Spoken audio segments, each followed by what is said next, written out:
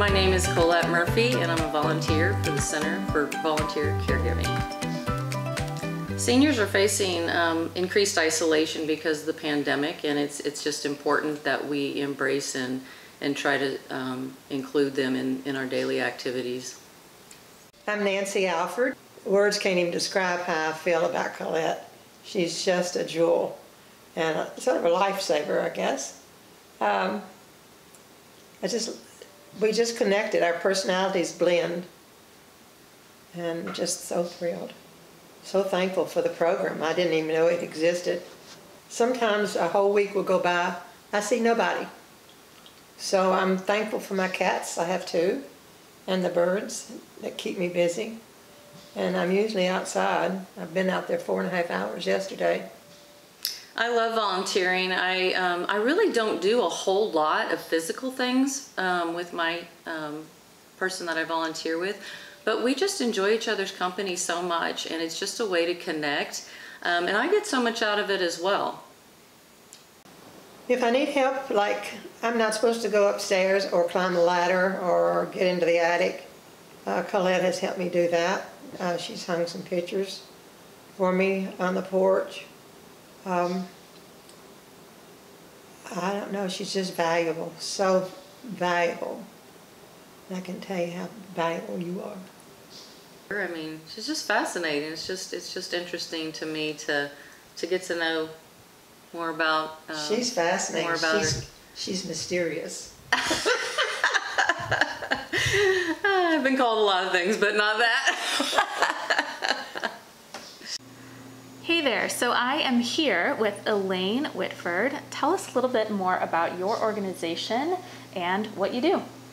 So I'm with the Center for Volunteer Caregiving, and we engage volunteers to provide supportive services for older adults and adults with disabilities in Wake County.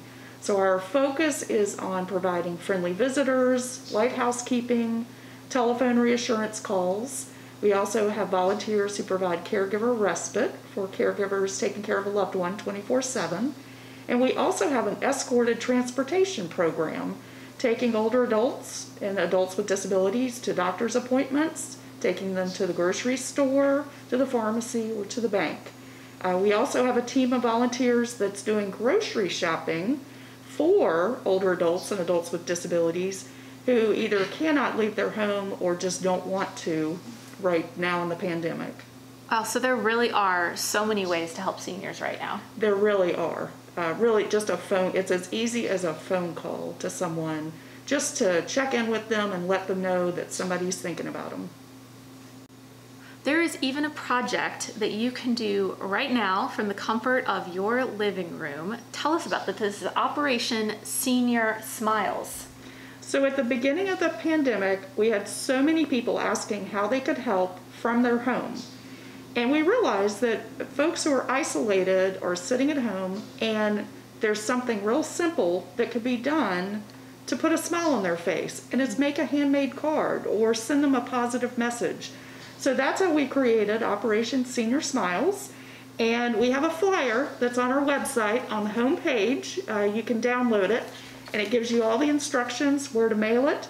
And you don't need to go to the store and buy anything special. Just use old scrap paper or construction paper, glue. We've had folks do watercolors, wow. Stickers, really anything you have in your house.